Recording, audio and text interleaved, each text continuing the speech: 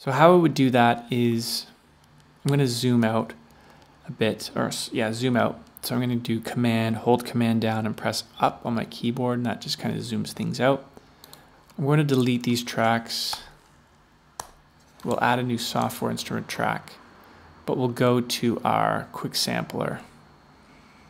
Here it is.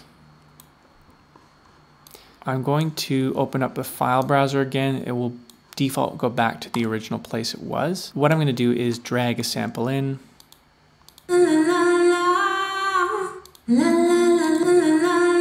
Let's not get too picky about what these are right now. I'm going to drag this in, and it's going to give me two options. Do you want to do original, use the original tuning loudness, or do you want to optimize for tuning and loudness? I usually just go original. On my MIDI keyboard, I'm pressing notes, and you can see it actually being triggered here. And I'm not sure why I can't hear anything. Yeah, it's because things are soloed. So make sure that soloed is off. I have record.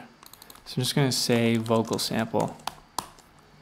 And I'm going to open up my Q sampler again. So if I press like C, I'm just pressing the C note on my MIDI keyboard. Now that happens. If I just press it quickly, if I hold it, it plays the whole sample. If I do C sharp, it's a pitch up. If I go to D, you can see I can play any type of pitch on my MIDI keyboard now using this exact sample. So we can kind of use it as an instrument. I can play chords too. That's a C major chord. Let's say I just wanted to use a specific piece of the sample. We would drag these and find that specific piece we like. Let's say it's this part. And we can test it out by pressing the note.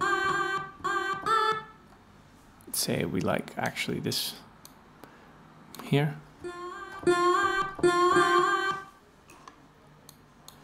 Or this piece here. Kind of sounds a bit funny.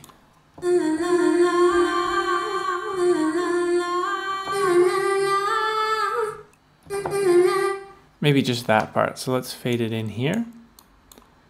Like this, maybe.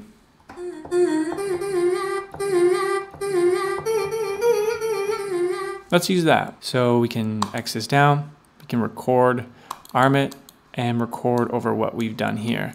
And I'm just gonna play on my MIDI keyboard, try to find something.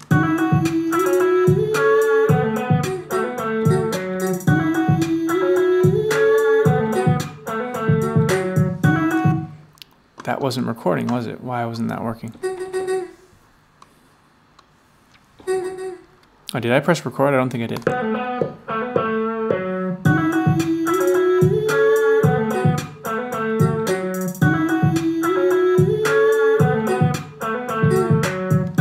Something that's an idea, and you can see it's come in with MIDI notes, so I can double click on that and open my piano roll editor. Let me just close this down, and you can see that they're just MIDI notes. So I can quantize these, I can stretch them, do anything as I would with MIDI. More on MIDI editing in the next section. I could quantize this by doing Command A.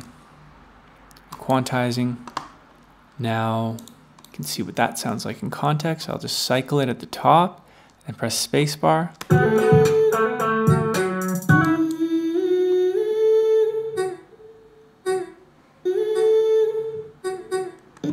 What would sound cool if I put a lot of reverb on that?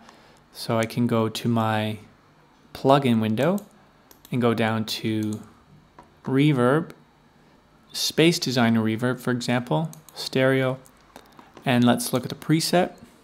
So let's go to factory default here where our presets are. We can look at all the presets, large, medium, small. Let's do a big, large reverb. Let's do a indoor space, maybe a bright, a big Gothic church, an 8.7 second reverb, and bump up the wetness so it sounds really, really wet. Let's see what that sounds like. Now I'm not bussing out this reverb, so keep that in mind right now.